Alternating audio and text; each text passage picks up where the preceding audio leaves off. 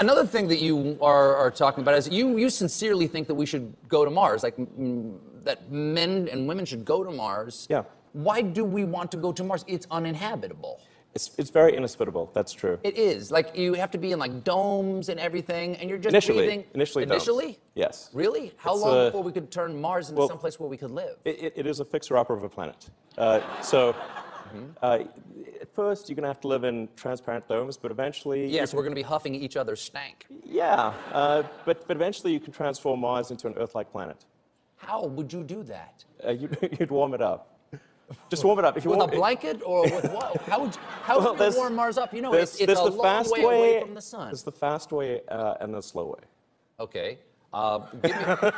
Give me the fast way. The fast way is drop thermonuclear weapons over the poles. You're a supervillain. That's what a supervillain does. Yeah.